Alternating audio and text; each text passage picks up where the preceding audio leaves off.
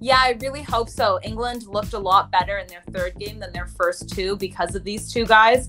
Grealish was crossing and providing so many balls. He was showing that like he deserves to be on that pitch. And Saka being so young, he's so fast up the wing. Like you need to use that pace against this German team.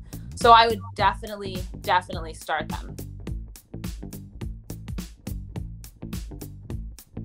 I think this is going to be one of the most exciting games because there are so many uncertainties.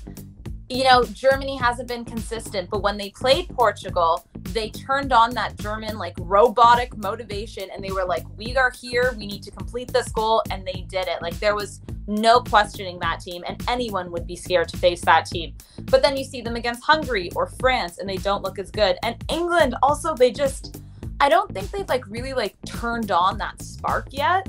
So I don't know what's going to happen. I just know it is going to be dirty and it is going to be exciting.